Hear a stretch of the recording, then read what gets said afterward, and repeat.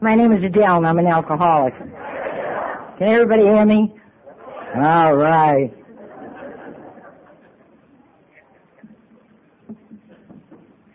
First of all, I want to really and truly, from the bottom of my heart, I know what it is to be on committees.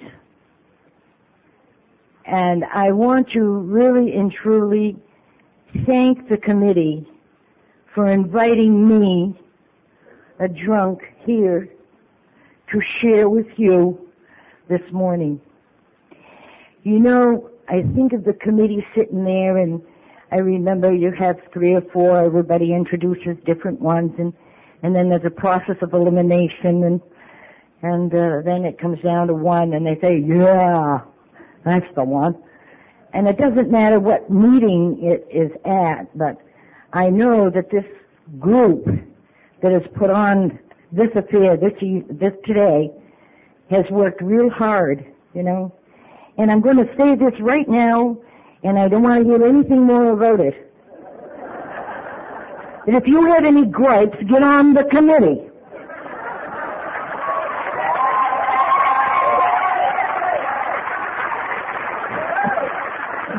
You see, because right now I can't find any gripes, you know. I'm living high off the hog today, I'll tell you. Wow, I got an air-conditioned bedroom. Yeah, and this room is air-conditioned, I remember. You know, well, there was a reason for us to move, and I like to bring this in because there's a lot of people say, why do we move? You know, I don't like changes. Well, I'm going to tell you something. I'm getting a little older, and I don't like changes either. But I'll tell you, this spring, in order to make this change, to make it comfortable for Adele Donovan, the drunk, I came up and stayed overnight. And I said, hey, I kind of like this place. Now, I don't care where I am, and it wouldn't have made any difference if we'd have gone back to Farmington, and you know, as well as I do, me being me, I'd be right there. Because the whole reason for this get-together is the fellowship of Alcoholics Anonymous, and I think sometimes some of us forget that. Well, I had to park my car 4 blocks away.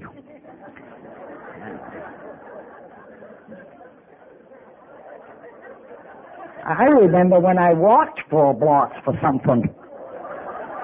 Not just booze either. Oh, shouldn't have said.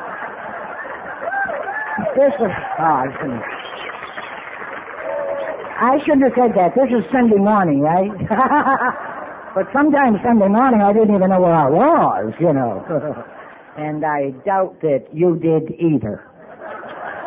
Because, you see, we're sitting here and we're all a bunch of drunks and we're all alike. Some were on white carpets. Oh, I think that's wonderful. And I was on everybody's carpet. But, you know, and anybody's bruised.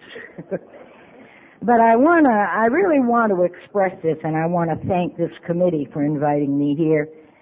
And I want to thank them for the little basket that was in my room. And I went in that room Friday night, and there was a little basket of fruit, and I said, some cheese. And I said, somebody's been in here. Well, you know, I wanted to look at it. If there was a man in my closet, I might have liked that. But and they also said, you know, there was 2 red bands on my slip when I came in, and they said, somebody's going to be in the room with you. And they said, but we have no name. And I said, oh, that's okay. You know, it's okay. But I said, it might be another girl that's on the convention, and they'll give you the name later. Well, we'll find out. I said, if it's a man, keep your mouth shut. Now, I'm not dying for a man, you know. No way. I ain't taking care of nobody.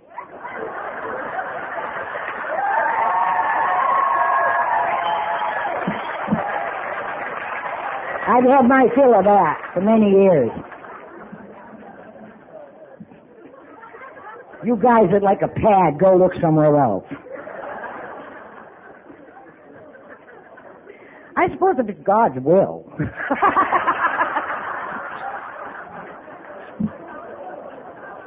You know, thy will be done. Whoa, suffer.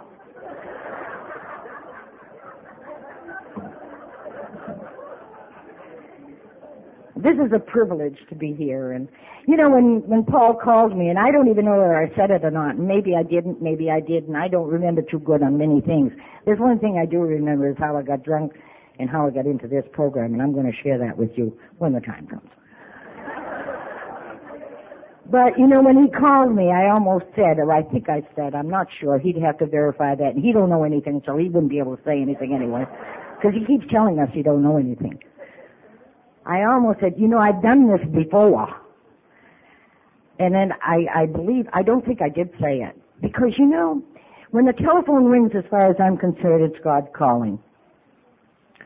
And whatever's on the other side of that line, and whatever's the message on the other side of that line, I better accept it.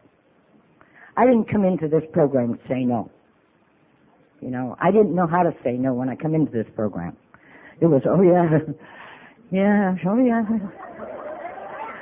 Oh, I'll be glad to do that for you. Hate the son of a gun for doing it, but I'll do it for you.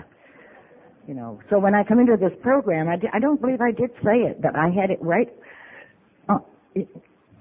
I've spoken at the roundup before, then I didn't say anything. Because I'll tell you how that happened. I was at the Portland group, and there was a meeting, and someone asked me to speak. The chairperson said, Del, would you like to say a few words? And I said, yeah, how long have we got? And I spoke.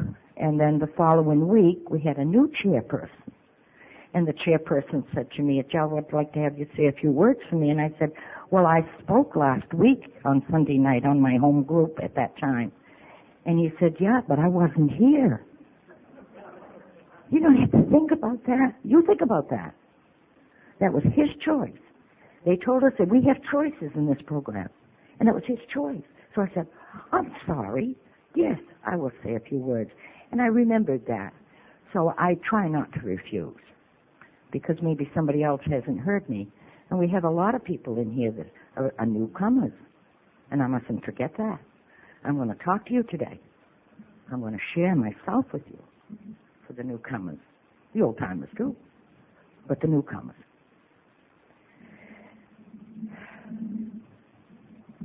I don't know how deep to get into my story.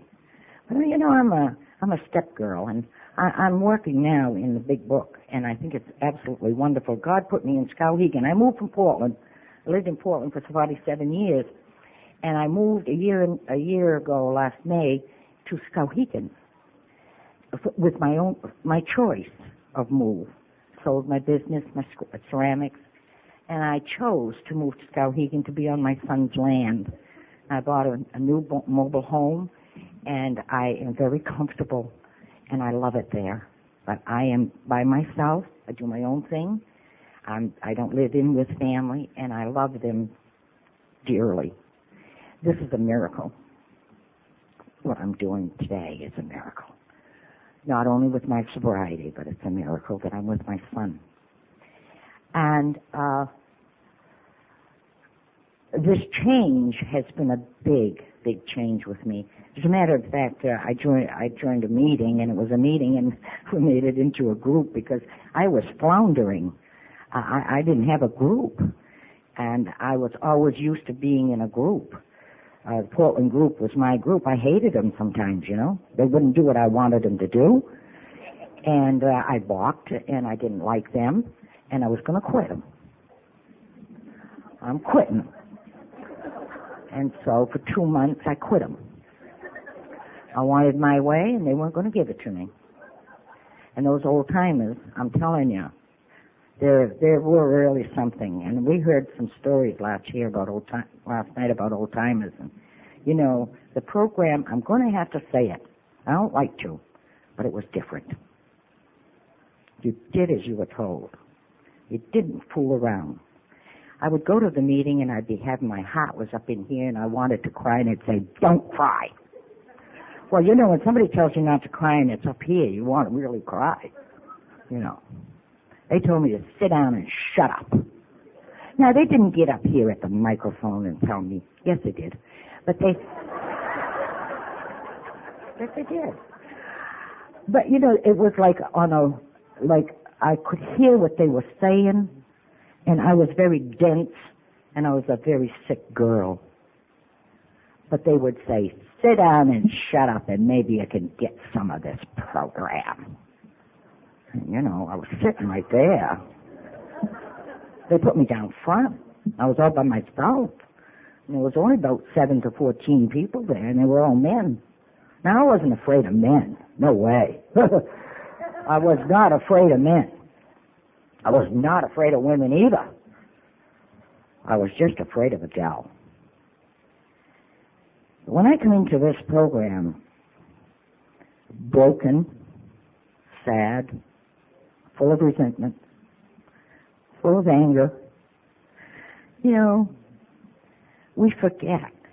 We like to complain about this and that and the other thing, but we forget. We came in here many. I didn't come in here broke. I was lucky. I had a husband. I didn't lose my house. I didn't lose my car. I lost my dignity. I lost my faith. I lost hope.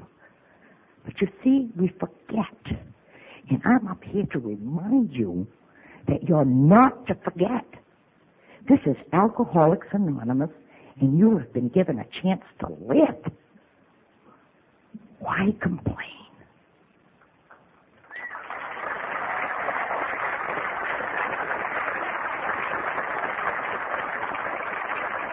I came into this program, I had no choices. I knew nothing about a program being formed. I knew nothing of that. I knew nothing of people being together around a table that was staying sober. I didn't know what Alcoholics Anonymous meant. As a matter of fact, I didn't really know what an alcoholic was. Now, I like to call myself a drunk, because 9 times out of 10, you all know you got drunk. But you didn't get alcoholic. You know, and I couldn't understand that. My head was so thick, you know. I was told once I had scrambled eggs between my ears, and I didn't like that person. No way. They don't know who they're talking to.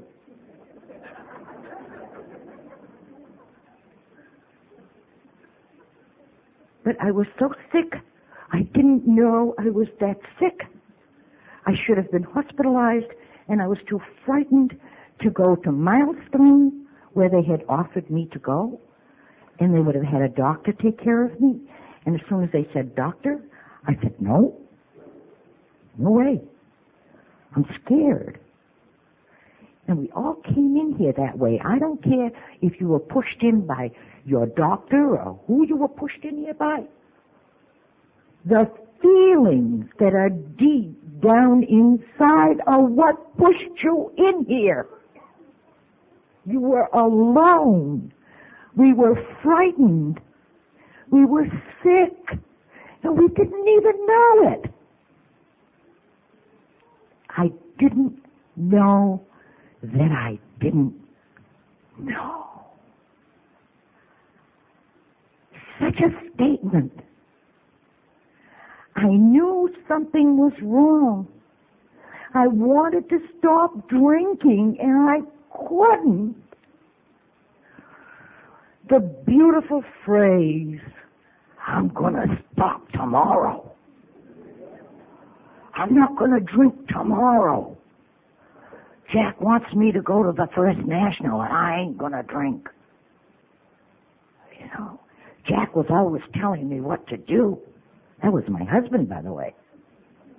I hated him with a passion. I'd have killed him, but I might have had to go to jail. It was his fault. Now, if I could get rid of him, I'd be all right. How many of us have said that? I'm glad to see you putting your hands up. You know, I 12-stepped a girl. I'm going to go off it a little bit. I'm going to 12-step a girl a long time ago. Been in here a long time. I've been awful busy. And you know, they called me up, and I was always on that line service, and I was everywhere. And they called me up, and they said, I'm not going to, I would have to say Gertrude, I don't even remember her name, God bless her. I don't know where she is even. But they said she's in jail. I said, really? They said, they asked if you would come down to see her. You're her sponsor. I said, I am? Well, I had been playing around and working around with her, and I went down. But before she went to jail, she said, I can't stay sober because my husband drinks. Oh, he does? I said, so's mine. But I'm staying sober. Well, she said, if I didn't have him, it'd be all right. And many of my girls have heard this story before, but they're going to hear it again. Because I went down to jail and her husband died. Her husband really died about a year. I didn't know that. So I went down to the jail and I saw her and I said, how are you doing? She said, Jim died. No kidding. He did? Yeah. I said, what the hell are you in here for? She says, because I've been drinking. I said, you told me if he died you'd stop drinking. See you later. Nothing I can do. I ain't gonna die for it. No way. I'm too busy 12-stepping all over the city of Portland. I said, when you get out of here, call me up and we'll go to the meetings, yeah? But you see, she said, if he died, I could stop drinking. I said the same thing. If he got out of my life, I'd stop drinking. I couldn't stop drinking. I'm an alcoholic. And I have a disease. Oh, I got a disease called alcoholism. Isn't that great? I'm a drunk. And if I pick up a drink, I'm going to get drunk. And I believe everything that's said in the big book, and I go along with it, and I've listened to it for many, many years. But I do know that I'm the drunk, and I must remember that I can't even pick up a thimbleful of whiskey because it'll send me off. And who knows when I would ever come back. You don't know. I don't know. The God of my understanding would know. I may never get a chance to be sober and to enjoy this life that I'm living. I came into this program in 1970 in the dead of winter, January 28th. Cold, snow, there was no women. I thought I was the only woman in the city of Portland that was a drunk. And I knew better because I had drank with many of them. I was a waitress for 23 years. And I knew some of them were at the bar. And of course, naturally, when I was 6, 7 months sober, I was going to go to the bar and get them. You know how we are? Oh, geez, I got to get my friend and I got to get this one and that one. I came in here like a puppy dog with my tail between my legs. I had no place to go. I didn't know anything about staying sober. And that happens to be the God's honest truth. Every day, I snap that can of beer open, and I put the whiskey in it. And I had whiskey on the side, and every day, I'm not going to drink tomorrow. And I'm not going to stand here and tell you it was 35 years and 22 days and 18 hours. I don't know when I turned out to be an alcoholic. All I know is I drank, and I loved it. I loved the flavor. Wow! I loved what it did to me. It made me happy, and I was a party girl. Oh, we're partying tonight, boy. Come on, Jack, put your vest on, let's go. And if he said he didn't want to, I'd go out and get the party and bring it home. Wake him up at 2 o'clock in the morning after I'd been to the bar after working and bringing a gang of 14 or 15 people home. Booze. He'd get up there. What are you doing? We're having a party. Okay. And he sat and drank right with us.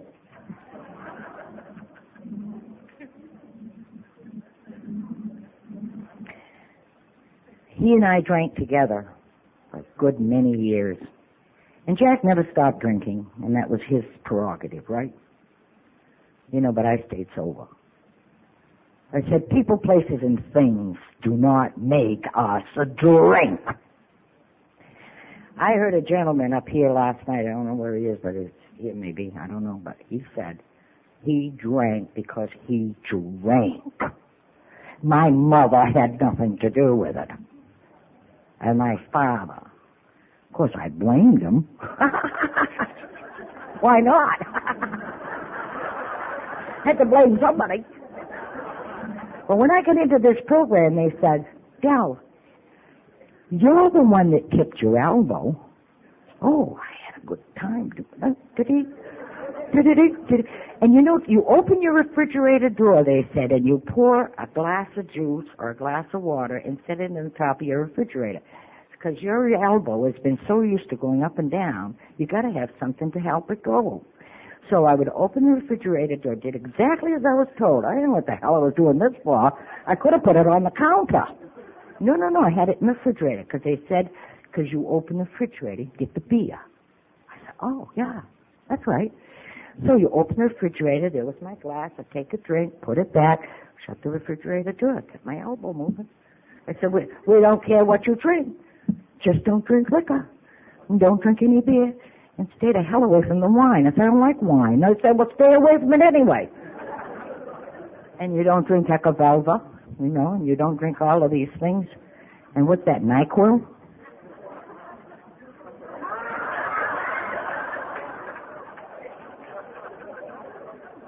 I always had a cold.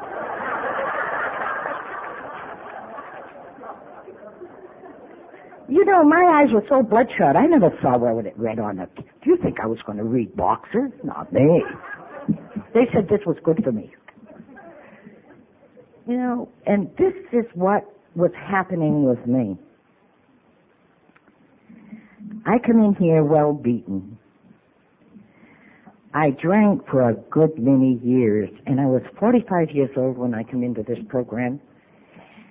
And God was with me, you know. He is with we drunks, whether you believe in a higher power or you don't. Believe that I believe because I see him in your eyes. I don't care if you're sober 1 day, 2 days, 3 days, 4 days, 5 days. I don't care. It's just that I see that in your eyes. God is with us. I had been drinking for a good many years, and I was 45 years old when I come into the program, and I was covered with sores. My whole mouth was covered with sores, and my eyes were slits. I couldn't see. I couldn't walk well, and I couldn't talk. Can you imagine that? I couldn't talk. I couldn't make a sentence. And I couldn't eat, and I slept, but of course I'm talking to another drunk now. I was passed out. I didn't sleep. Spiritually I was broken with nothing. Mentally I was confused with all the negative feelings. And physically, I was a wreck. And you guys invited me back. I can't. That blows my mind. You said, come back, Adele. And I was so ashamed of all of the sores on my face. And the sores, I'm going to tell you, is because I drank straight whiskey. And it burnt my gullet. I got a deep voice now, but when I come into the program, I sounded just like a man. It burnt my gullet. I didn't know. And of course, the first thing I said to you was, I have cold sores, and they're awful sore. And you said, yeah, we know. You knew it was booze sores. And I couldn't smile. And you know when you have a cold in the wintertime and you got a sore and you go to smile and it cracks and you go, oh. You put some salve on it just to keep it smooth. I was putting salve on it, keep it smooth, you know. you knew. I wasn't fooling the drunk that was standing in front of me. So if you think you're going to fool me, you ain't. I've been there. That's a drunk talking to another drunk. And they said, we no doubt. You keep coming back. And there's that forever pat on the shoulder. You're doing a good job. What the hell was I doing? I was like this. I'm doing a good job, yeah. Should have been hospitalized. My sponsor, whose name was Cookie, and he's dead today, and a lot of the people way back there are dead today, took me to my first meeting. He came and saw me on a Friday morning, and he says, I'm going to take you to your first meeting Sunday night. Do you think you can not drink until Sunday night? And I said, I'll do anything. He said, I'll come and pick you up, and I'll take you to your meeting. There's a meeting at Cape Elizabeth tonight, but I don't want to take you there because the first meeting that you go to, you'll get an impression of that meeting, and you feel like you want to be there. And he says, you'll be a member of the Portland group because you live in Portland. And I said, it's okay with me. He said, do you think you can go to meetings? I said, yeah. I never said, how many am I going to go to? I had questions, but not those kind. Now, I got to remember, I'm the one that asked for help. He didn't come there on his own. He didn't even know I existed. Until he got the telephone call that a girl by the name of Adele D on Park Avenue was sick as a dog. Needed some help. So he came back Friday noon, and I was like this. And, if you haven't been like this, I'm going to invite you to drink, and you will be, I said, oh, that didn't happen to me, oh, yeah? Oh, you go out and drink, and it will. My promises. I'll write them all down. They're not in the big book either. So he took me to my first meeting, and there was about 8 men there. The hall was about half as big as this hall. Damn big hall. They were all sitting up back. And they put me down here. And I'm all alone. I'm in the 3rd row, the 4th seat in, all by myself. And Cookie goes over and gets me a cup of coffee, and he filled it half full, and he knew I was a drunk. Oh, first of all, he came on Friday noon. He said, did you drink? And I said, no. You told me not to. And I'm going like this. And he said, I got a Valium. And I said, what's that? And he said, it'll kind of quiet your nerves, but he says, you can get addicted. Oh, shit. I said, I don't want that. I got enough. He said, I got a drink in the car. I said, I got a drink in the house. But you see, I'm going to tell you, 25 years ago, before you get the drunk to the 24-hour club, we're talking about, you gave him a drink. And I can understand that today. But I used to say, why did they give him a drink? They give him a drink to get him there. Oh, I did that. Yeah. You want a drink, honey? Yeah. Okay. You have a drink. You really mean I can have a drink? And I'm going to Crossroads? Oh, yeah. Because once you get to the Crossroads, you won't have any more. I knew that. They didn't know that, but I knew that. And he offered me a drink. I said, oh, God, I got a drink right here in the house. I don't want a drink. He said, I forgot to bring you the literature. You see, I found out later, though. But see, I didn't know that. I found out later he didn't give me the literature because he come back to check on me. That's what you call compassion. Huh? He didn't forget little Adele up there on Park Avenue. He come back and he gave me some papers. And he says, I'm going to pick you up now. Remember, I'm going to pick you up Sunday night. I'm going to take you to the meeting. And he did. And I was a member of that group until I left there a year ago, whether I liked him or not. One girl said, you don't like the group? No. She said, what is it about the group you don't like? I said, I don't like the people in it.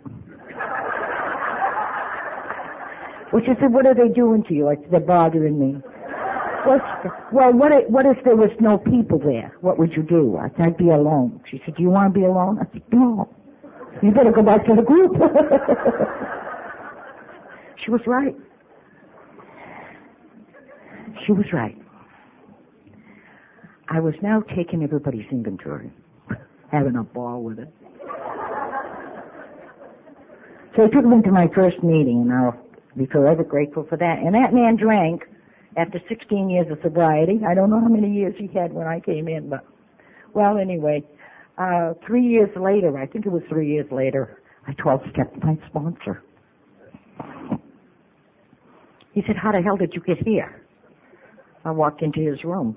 His mother, I had met, his mother was beautiful. Mother-in-law was beautiful.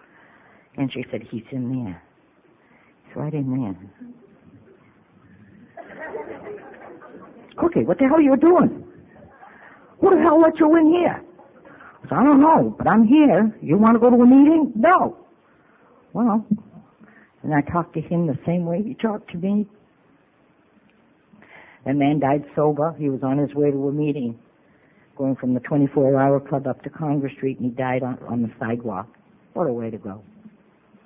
Right in God's hand. So beautiful. No, that's really precious to me. Stay in the program, you see a lot of stuff. So I went to these meetings and I listened. I couldn't read. And one of the gentlemen kept saying, if you don't read the big book, you'll never stay sober. Well, I'm going to tell you something, kids. If you don't read, don't worry about it. Because I'm going to say illiterate. I know how to read, but I couldn't read. Who the hell can read when my eyes were crossed and bloodshot? And I said, if I don't read that big book, I'm going to die, because he said that. And I believed everything everybody said that got up here. I heard their stories so well I could tell you each one of them stories. And they said, when you get tired of hearing somebody's story, get up and tell your own. I said, oh no, I don't want to get up there. They said, well, then shut up. I'd say, oh, is that him again going to say that? Well, there's only about 8 guys. I mean, got to speak a meeting. What are you going to do? And they told me I had to keep shut up, keep my mouth quiet for 90 days, 3 months. Pretty soon, Henry Lydon, he's passed away. He came up to me and he said, Del, you want to speak? Geez, I almost fell out of the chair. I said, no. No. I was about a month and a half sober. And I said, they said 3 months. I whispered to him, did you know they said 3 months? And he said, yeah, I know that. But he says, you want to know something, Adele? And he came right down close to me. And he said, there's a lot of firsts in this program. First, you had to make a decision to come to the program. Then you had to make a decision to come each week to each meeting. And now you've got to make a decision whether you're going to speak and share or not. And he walked away and left me. I said, gee, got my coffee and here I am. I start to shake all over again.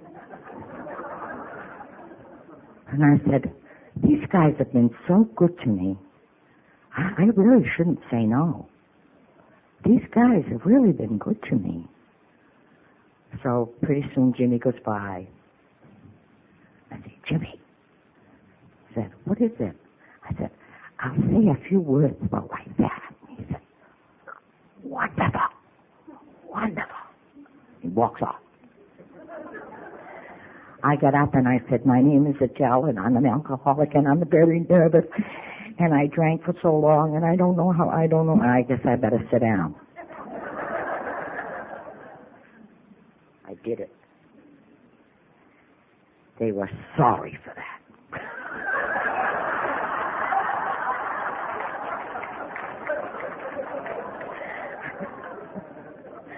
There's nothing a drunk likes to do but share. So you want to say a few words? How many?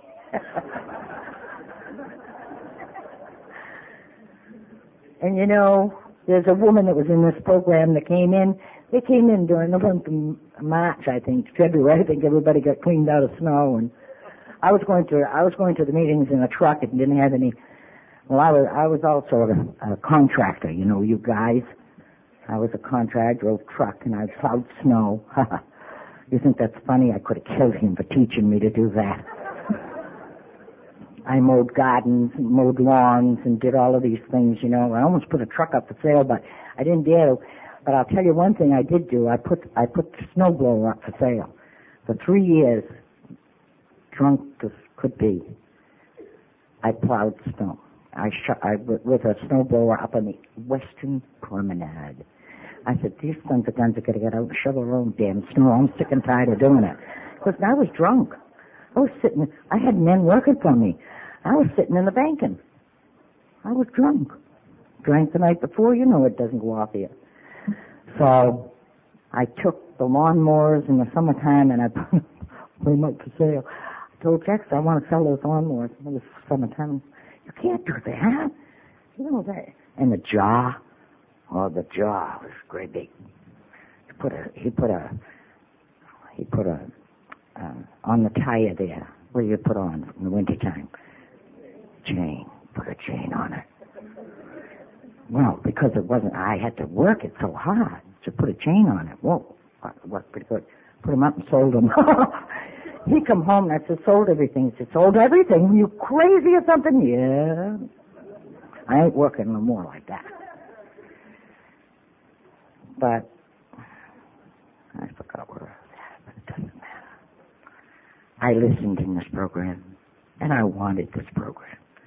And he drank. And this girl, Mary, that's what I was going to say, Mary Kay, she has 44 years of sobriety today. She picked me up as sponsoring, and I knew nothing of a sponsor. And she said to me, she says, I want you to go to a retreat. And I said, what's a retreat? And she said, well, don't you worry yourself about it. She said, have you got $25? I said, yeah. She said, well, I'm going to come and pick you up, and we're going to go to a retreat in Bethel.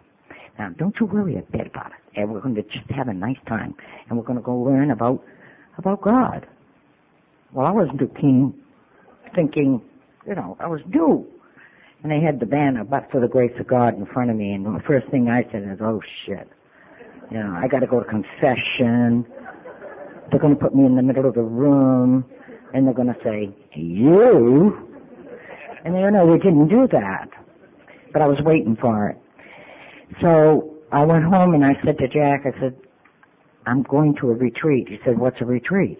I said, I don't know. He said, you don't know? I said, no. I said, all I know is I got to have $25. Give me $25. I'm going to a retreat. He said, where are you going? I don't know. She had said Augusta. I couldn't remember. I was sick, you know. I want you to know that. And so she comes and picks me up and takes me to the retreat. I go to the retreat, and it's the first time I may have heard that I went to a retreat in April 16th. I'll never forget it. And I learned that God loved me unconditionally. And I'm here this morning. This is a spiritual program, and I'm here this morning to tell you that God loves you unconditionally. He doesn't care what you did, and He doesn't care who you did it to. He doesn't care what you said. He doesn't care who you said it to. He just loves us so much. You know, Father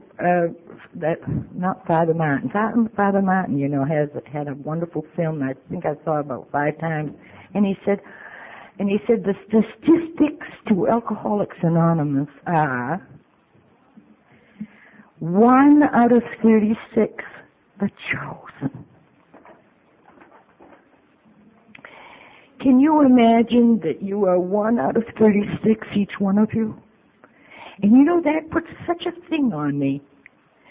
And I said, God chose me for what? To stay sober and help other alcoholics to achieve sobriety. And you know, that meant a lot to me. And he taught me about the Lord's Prayer. And that same weekend, they took the Serenity Prayer, took it apart and put it back together. And I didn't understand these things. You know, I had to write down the Serenity Prayer. I couldn't remember. I'd seen it in other people's homes, and I said, isn't that beautiful? I never knowing that one day I was going to live by that Serenity Prayer. And they took the Lord's Prayer and they took it apart. They stretched it and pulled it and tugged it, and then they put it all back together, and they made Adele Donovan understand what the Lord's Prayer is about. And there's so much meat in there. There's so much spirituality that enters into you. You know, we say, for thine is the power. You know, God gives us so much power. If you stop and think how much power He gave you to be here this morning. You just look at yourself. I was up in that room and I was thinking, wow, I'm one of the chosen. And He gave me the power to be dressed and to be clean and to be happy and to look in the mirror and say, Adele, I love you. I can do that today. And the glory, He says, oh, it gives me the glory, the joy and the peace and the happiness that we were all looking for, what I was talking about a few minutes ago. The sadness, the hate. We didn't know the difference. So I sat at these meetings and I went to these retreats. I went to retreats for 8 years. And I went to 16 retreats and I started one. I went to 16 retreats, twice a year I went, so that I could learn what the 12 suggested steps had to do with God and me and you. And it was the best thing I ever did for myself.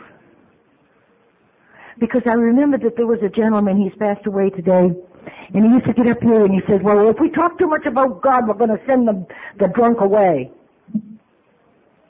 How can you say the Serenity Prayer without saying God? You know a way, you tell me about it afterward. I'll talk with you after. I don't know how to do that. Higher power. It takes a long time for us to keep coming back to meetings, and they keep saying, keep coming back, and they want us to learn, and they want us to learn. And, you know, Eddie G got up here last night, and it was so cute because I just love Eddie G. I don't know if he's here this morning, but I love Eddie G, and he gave me my white chip, and he reminds me every time he sees me. I gave you your white chip, you know. I know. Yeah. He says, sign your name right here. He says, what's your name? And what's your middle name? And I said, Blanche. He said, well, you can put Blanche right here because this is an anonymous program. I don't know what the hell that word was. Didn't make no difference to me. I said, well, everybody in Portland knows I'm a drunk. So I wrote, Adele Blanche Chase Donovan right across the book. And he gave me my white chip, and I'll be so ever grateful. And he told me that if I drank, I had to break it. Oh, God, don't tell a drunk that he's got to break something. You know, and I didn't have a pocket like you guys do, but it was on my counter. And he said, if you have a drink, you break it and you bring it back. Can you imagine bringing a broken chip back to the group? No way. Oh, I needed a drink, but I'm going to drink because I got to break the chip. And dummy me and dummy him, I brought my white chip back. He didn't tell me to keep it. I gave it back to him, and he gave me the red one, and he did that all the way through, so I never did get my chips. The silver one, you know, I kept that one. And the gold one, I kept that one. And my ear chip.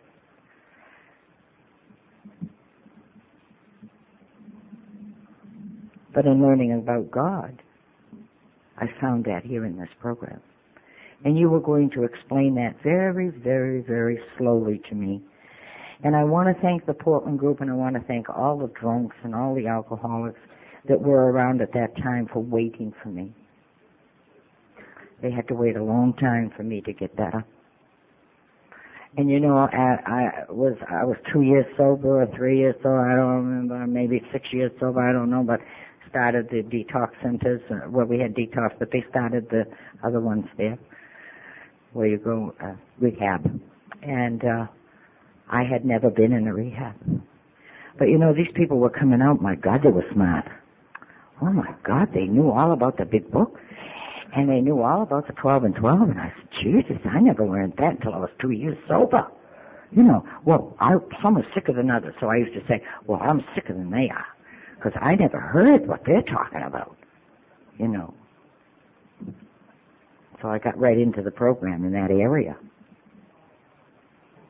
Because all the people were telling me was to stay sober.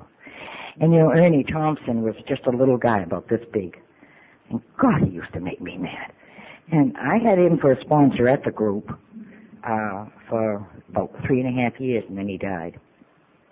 I was very fortunate to have him. And he wore a little cap, and I thought he was a railroad man. And he wore a little cap, railroad cap, and it come down over his eyes like this. So when I wanted to talk to him, I had to go like this. Because I couldn't see his eyes, And if I wanted to talk to somebody, I wanted to see your eyes. I don't want your head hanging down here, I might say, well, hey, get a bobby pin and get your hair out of your eyes. I got to see your eyes. So, and he threw zingers. And God, I couldn't even see what his expression was. And I'll never forget when I picked up my blue chip. My 3 months. It's great. My 3 months chip. Well, we had it for blue then. And I said, Ernie, did you see my chip? Of course, I thought he'd never seen one before. 3 months of sobriety. And you know what he said to me? Kill him. He said, 3 months of sobriety. Hell, he said. You're just dry. Well, wasn't I teed off? What did he mean I was just dry? I had never heard of that before. I'm sober. He said, well, we don't pass blue ribbons out around here. I ain't speaking to him ever again in my life. He doesn't know that he's talking to Mrs. Donovan. He didn't give a who I was. You're a drunk. That's all you are, is a drunk around here. Well, when he spoke at the podium, he pounded on the podium. The door swings both ways. Just be sure it doesn't kick you in the ass on the way in or on the way out. And I thought he was talking to me. And then Eddie D would get up. You gotta get honest with yourself. It's in step 4. And if you're not honest with yourself, you won't stay sober. And I didn't sleep that night if they were on the same program. I said, if I drink, they'll kill me. That's the kind of AA I had. They said, step 1 tells you you're unmanageable. Well, you are until you're sitting in that chair. While you're here, we know what you're doing. I better go. That's the kind of sobriety I was getting. So when I went to the retreat and they started to talk about God being love, I said, wow, this is pretty good. I like this, and nobody was pounding on the podium. Because I was scared. I was still scared. And we're still scared. I've had many things happen to me during my sobriety, and one of them I'm going to tell you about. I don't know how long I've got, but it doesn't make any difference to me. I'm up on a mountain, and who cares? My cat does, the Home Alone. But when I came into this program, before I came into this program, many years ago, I had 2 children. I had a girl and a boy, and I separated from my first husband, and I couldn't take care of my children, and I just couldn't. I was not a well kid, and I wasn't into the booze at that time that much either. I was drinking, but not that much. And so he had to go back to Rumford, and when he went back to Rumford, he found himself a nice woman, and I was just a kid, and so he put my children out for adoption. And I had no say in that, and Peter McDonald, who was the lawyer, said, where were you, Adele, when I went? And I said, I didn't know anything about it. A girlfriend of mine come back from Rumford and said, did you know your children were adopted? And I almost flipped out. And anyway, they went into 2 different homes, and I'm not here to get any pity. It's okay. It was the way it was supposed to be. I married Jack, and he had children, and I took his children right in, just right to my bosom. They were just my little children. And their ages were near the same. So I had a life with some little children. I said, if I can be good to these little children, somebody's going to be good to mine. And they were both in separate homes, and about 35 years ago, my son found me. And we talk about miracles in this program, you know. I was drinking then. I'm only sober 25 years. And he had a family started, 2 children, and a beautiful wife. And I got to know them. And there was a lot of dissension in the family, and I didn't see them too much because Jack wasn't that interested, you know. He was interested. I'm going to say it, and I've told him before, you're a very selfish man because I gave to the children, but you don't care to give to my Rex. And you know, he couldn't say anything to that, but that was okay. So after he died, I said, well, Lovey, you're gone now. You ain't got nothing to say. I'm going up to see Rex. And up the Skowhegan I went. And I went up to see my son. And it was all supposed to be. And that's why I'm living in Skowhegan. Now, if we don't believe in a higher power, that I was drinking at that time and it got worse and worse and worse. You know, that whole thing was all set up for me. You know, God had that in His plan, and if you think you're having a hard time, you're not. You just think God has that in my plan. He has something better for me. I always said, I will never close the door. My kids will always be able to come and knock on the door, and I'll be there. I met my daughter. She doesn't want to have anything to do with me, and it's okay. You know, I got over that. She was adopted into a family that adopted 5 other children, and so she had a family. And she wasn't too interested in having this new family. But Rex was adopted into a single home with the boy, him. And he, in his own little way, within himself, needed family. So his mother and father died, and he looked me up. And then he said to me, what do I call them? I said, you call them your mother and father. They're the ones that reared you. They're the ones that took care of you when you were sick. They're the ones. And so now when he talks to me about his father, he said, my dad. And I know who he's talking about. But isn't it wonderful that there are miracles in this land? And all of those years, I waited. So, you know, you got to wait and wait and wait. There's no one to save you. You've got to hurry. Things will happen to you if they're supposed to happen. And I believe my higher power, I choose to call God, has done that for me. He said, well, Adele, I guess I'm ready. I guess you're ready to go up and meet with your son and be with him. And he is so easygoing. He even softens me. He's so easy. Well, Mom, that's okay. We'll do it tomorrow. He's a real procrastinator, but sometimes it's good. Because I want everything like this. And then, you know, I'll ask him to do something for me, and about a week later, I go by whatever I'm doing. Oh my God, he did that. I learned, don't say anything again. Just say it once. I need the piece of board put on over there for me. And don't say it again. And about a week later, you go by, the piece of board's there. Say, wow, I thought he forgot. He didn't forget. He remembers his mom. He's as happy as a clam in batter.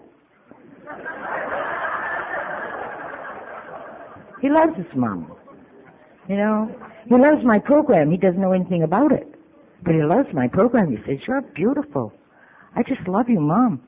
I've been waiting for years to hear that. If you don't think there's a higher power, believe that I believe. And I sat on the edge of my bed, 1970, and I was desperate. I didn't want to drink anymore. I put my feet on the edge of the bed, and I was shaking. And you know yourself that I was having the tremors. And I didn't know what was the matter with me. I was just trembling from head to toe. And I had never done that before. And I know why today, and you know why. I'm talking to a drunk. Because I took a drink. And it soothed me. It quieted me right down.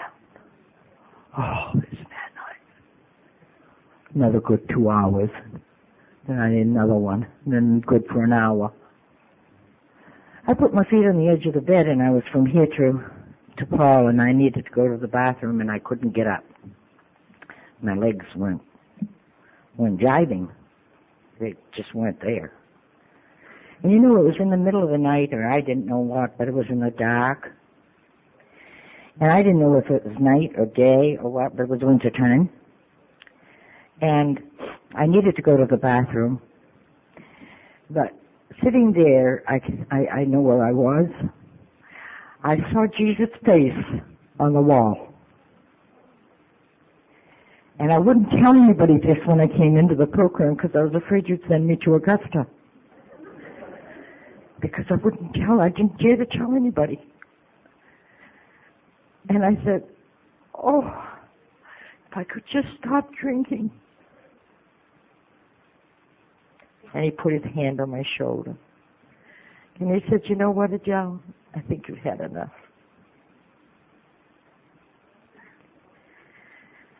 You know Dr. Bob and Bill W? Many years ago. You know the dates. I don't know any of that stuff. It's in the big book somewhere, I don't know. Oh, you just went to a convention, that's right. But that wasn't made 60 years ago. It was after Bill was sober for a while. The 12 steps were made. And I really believe that Dr. Bob and Bill W. got together and they said, you know, there's a girl by the name of Adele Donovan that's going to come into this program in 1970. We got to have something put together for her because, boy, is she stupid. She's a stupid drunk. And if we put these 12 suggested steps together, she's going to have something to live by.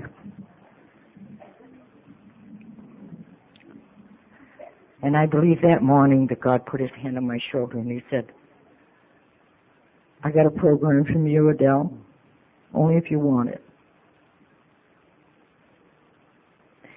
And you're going to get sober with a bunch of drunks, whether you like it or not. And they're going to teach you to stay sober. So you go there. And that was my answer. And when Cookie came, I really feel that I took step one. I knew nothing about your steps. I knew nothing about anything. And step one told me, they said, we as a group are powerless over alcohol. And then that if we drink, our lives are unmanageable. And I could understand that, but I never knew that.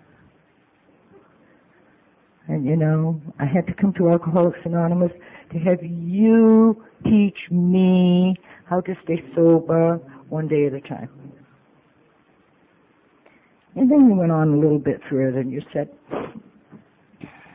came to believe in a power greater than ourselves could restore us to sanity. Step one is nothing but insanity. It's so in depth with anger, frustration, and hate. We had to have step two to God to get us out of there. I don't want to be insane today. I'm not insane. I'm very sane today. I know what I'm doing. I'm not ashamed of what happened yesterday. And I have forgiven myself for what happened while I was drinking. But as of yesterday, I've done nothing to no one. I've hurt no one. I haven't been mean. I haven't brought up the past only to share. So I am not insane today. And this is what I was looking for. And wasn't I pleased that they said, made a decision to turn your life, your will and your life over to the care of God as we understand Him, or as you understand Him. And I thought that was really nice, because I didn't have to look at your God. I could just make up my own. I think my own's pretty nice, and my own is Jesus Christ, the God of my understanding, that cares about me so much that He just wraps me in His robes, and He says, "Come, Adele, we're going to do some good for somebody. We don't know who, but we're going to do some good for somebody today." And these are my beliefs, and I'm only sharing them. I don't think you can find that stuff in the book. I don't know. Maybe you can. You read it. I'll find out. You tell me at the podium.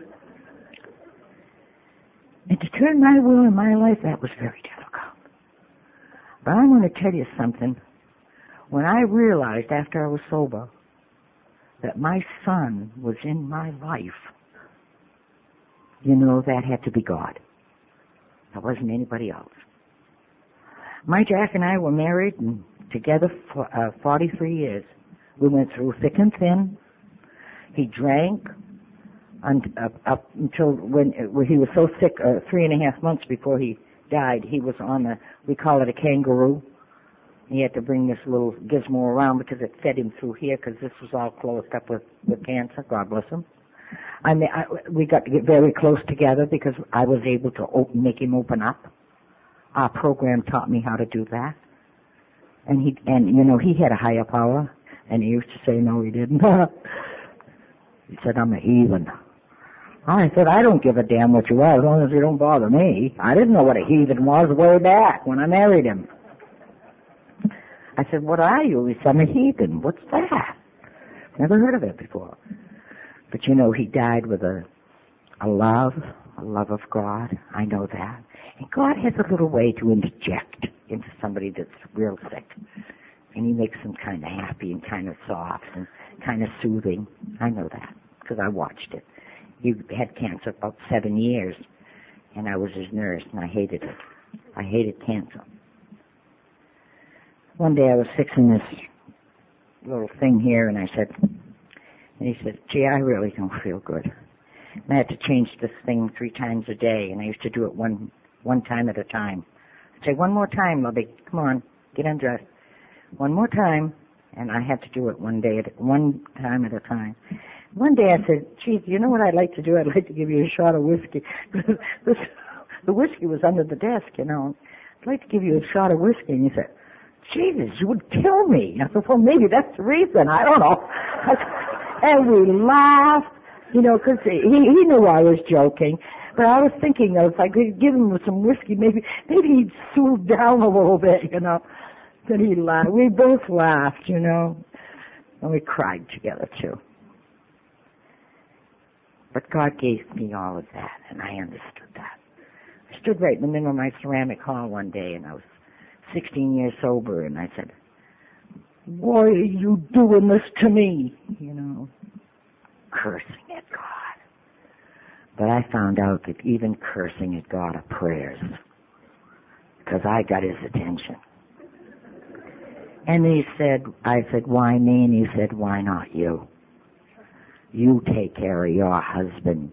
He has taken care of you for a long time. And we forget that.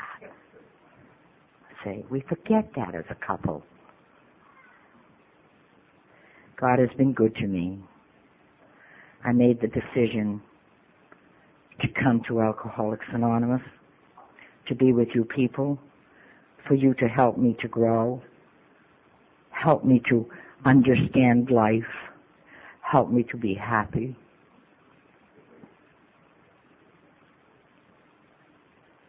Help me to be free of alcohol, free of indecisions, free of hate, free of resentments.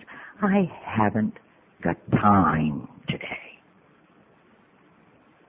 And someday it will come when you will say, People, places, and things cannot get into my life today because I don't have time. I'm too busy doing what's current, right here and now, what I'm supposed to do. And you know God loves me. And you know He loves you. He wouldn't have put us all together had there not been a reason. I came up here on the mountain to be with a fellowship, to listen and learn, to share and appreciate my fellow man. I didn't do anything for all of this. It was all given to me by my higher power and you. The same as when a new girl or a new man comes through the door, I must be prepared to pass my telephone number to do what I'm supposed to do, because somebody did it for me. We can laugh and we can joke and we can have fun, but you know, I'm very, very serious when it comes down to this program. It's a cause of life and death that's leading. It's for me. I'm going to close, and I want to thank my higher power for being so good to me and making me healthy. And I just turned 70. And I told you that when, oh no, I don't. You know, I told you that I was 45 years old when I come into this program, and I used to say, and I looked 65.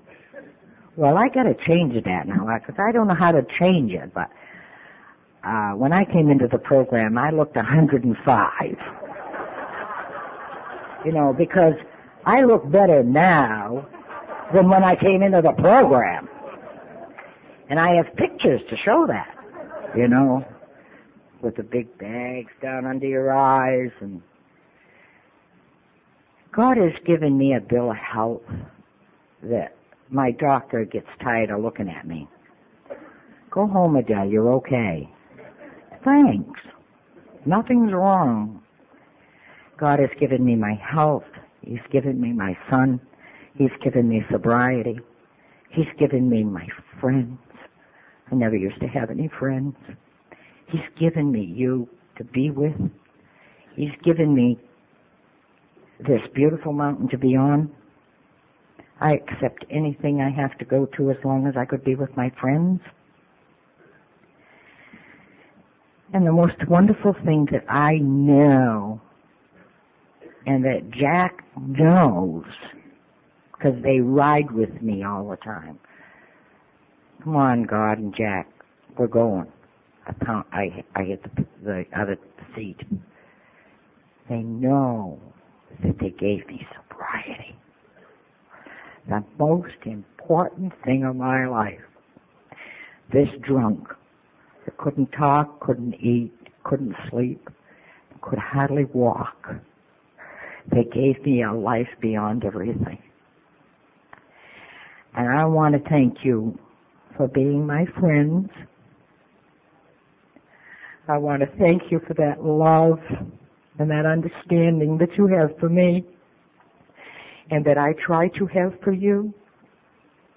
I have many miracles in my life, and it's all my higher power who has been doing this. And again, I must say, if you don't believe, believe that I believe, because I got enough stuff in me to believe for you. It's just oozing and ready to pour out. And I want to say something, because a lot of us live alone. And we get up in the morning and we don't have a partner or anybody around us. And I want to say that if somebody hasn't told you they love you today, let me be the first, because I love each and every one of you. And I want to thank you again for listening to me, share with you. Thank you, Paul, again. Thank you.